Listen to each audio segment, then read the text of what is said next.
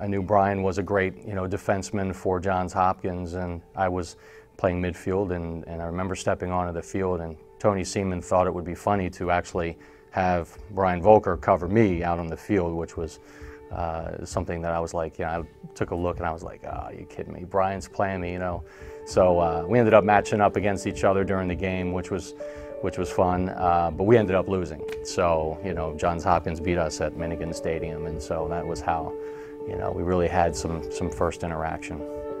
Brian was always, one of the best athletes on the field, was always in great position, strong, fast. You knew where he was on the field, and tried to get the ball as far away from him as possible when, when you're on the field.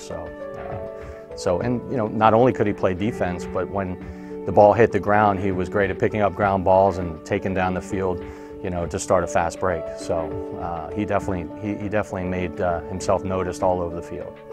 And where do you start on what he's accomplished in his career? I first got to know him when I was at Towson. I think he was the captain of the Hopkins lacrosse team at that time. I think he was a 3-time All-American. I played with him on the 94-98 U.S. lacrosse team, and in 98 he ended up being on the All-World team. He could play good defense on the best of them, pick up the ground ball, go down the field and score. So it was fun to watch him play, it really was. And he's taken that same work ethic and used that in his coaching now, and he's he's actually taking these programs and taking them to the next level everywhere he goes. So everything he touches, he takes to the next level, which is, I would expect nothing less from him. I just think Brian's one of the more genuine guys that you'll meet. He's very direct. What you see is what you get. But I think his work ethic is second to none. I think he's extremely focused on the goals at hand.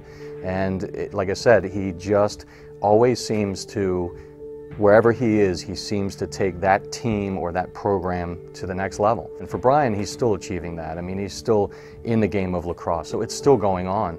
But I think for him, just being remembered for some of the, the plays and some of the levels of play that he exuded on the field is what it's all about. And so no more gratifying goal than to be elected into the National Hall of Fame. Volks, just wanted to say congratulations to you. Just wanted to thank you so much for allowing me to honor you and your playing experience and our friendship, and allowing me to induct you into the National Hall of Fame for the 2015 class. Have a wonderful night, and again, glad I could be a part of it. Love you, man.